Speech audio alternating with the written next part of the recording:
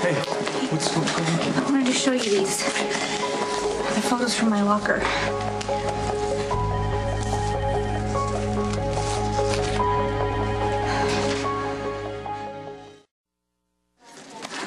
When did you find these? I think it happened when I was in the shower. Was anybody else in the locker room with you? No, but I talked to Lisa right before that. She apologized to me for the way she's been acting. Hey. Oh, what are you doing back there? I was just about to ask you the same thing. Well, I was just coming back to pick up these scans to prep for tomorrow's. Well, those aren't the only pictures you've had your hands on. Robin found these in her locker. You think I did this? Lisa, before you start making excuses, let's just go over a timeline. You come back from Jake's, you talk to Robin. She gets in the shower, comes back and finds these. Oh, well, you're leaving something out. Fill me in. Okay, because after I cut up these photos, cut Robin out of these photos, I rushed back home and I stuck pins in my. You think this is a joke? With Robin, then I ran back.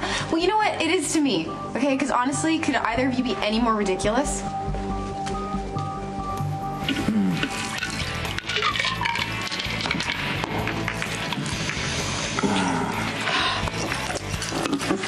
How are you at keeping secrets? Me? Mm-hmm. Huh. Why don't you ask my son about that? There literally had to be blood spilled before I told anyone that Sonny Printos was his father. I don't want this to come to that, though. I did take a pretty good blow to the jaw. Your secret having to do with a woman, by any chance? And an employee. Let me guess. The blonde. Dr. Lisa Niles. She's hot. You and her? Nice. And her and Patrick. While Patrick's wife was away. Are you sure about that? I asked him and he didn't deny it. Now that Robin's back, let's just say Lisa's not used to disappointment. So she still wants Patrick? No, she keeps dropping hints around Robin that Patrick has the potential to be less than faithful. But Robin doesn't see things that way. So she's standing by her man, yeah? I've been in her shoes before. I've been the last to know. Ignoring all the signs, swearing up and down to myself and everyone else around me that what was happening wasn't. When the truth finally came out, it hit me like a freight train. And if I could have had a friend there to pull me off the tracks before I got flat. No, absolutely not.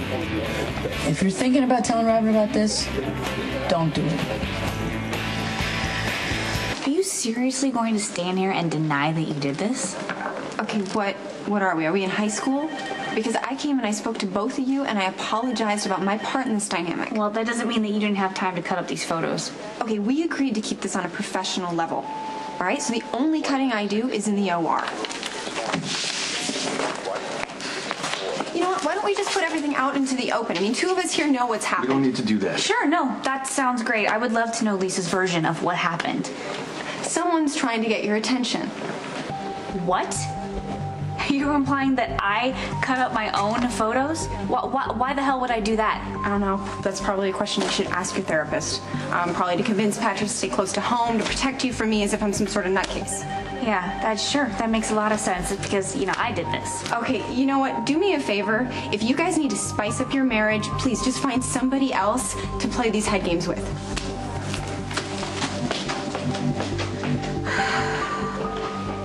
Steve, the truth is either going to come out or it won't. And you don't think I'm obligated to stop a good person from being hurt? Oh, no. If you tell Robin, you're the one that's hurting her. Well, what about you? What are you feeling about Dr. Lisa Niles? In retrospect, I can see her interest in me was directly proportional to any reaction she could get out of Patrick. Yeah. Things happen between people. It's when people get in the middle that you start to get trouble. But I believe that if two people really love each other, I think they do. Then they're going to find their way back. You want my opinion? I think this Lisa Niles is a fool.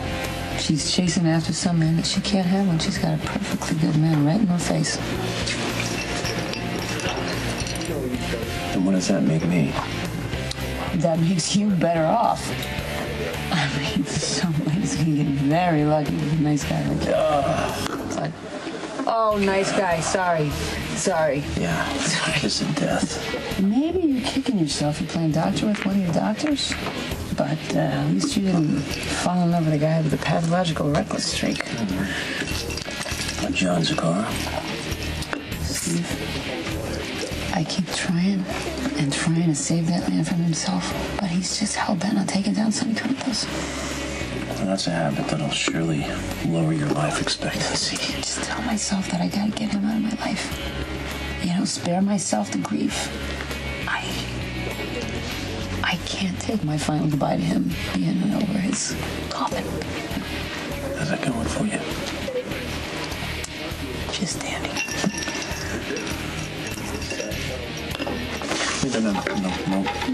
No. I got this. I promised you, Drake, when I pressed you into service to help save Ethan. And even better, I'm gonna put both of these pictures of margaritas on Mr. Lovett's hospital bill. I like the way you think. Where you going? Against my better judgment, I am going to go throw some good money after bed. I'm going to give John one last chance to see the error of his ways. Okay, wish me luck.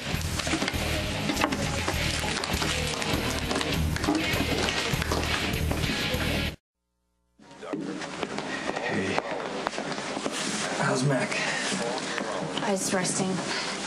2 bullet holes in the chest and he thinks he's ready to go home. I told him no. Oh, that's your uncle for you. I talked to security. They're gonna look into this. Okay.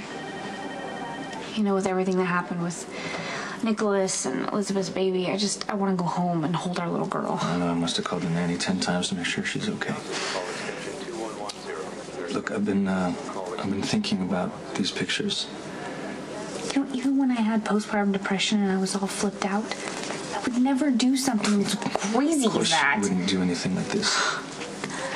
But listening to Lisa, she sounds convincing that she didn't have anything to do with this. If Lisa didn't do it, who did? I don't know, Robin. But I was acting kind of crazy while you were gone.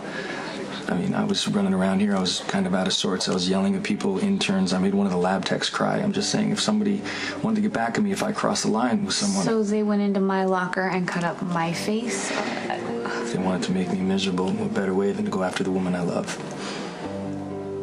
I guess it's possible someone else is responsible, but honestly, I think you're letting Lisa off the hook way too easily.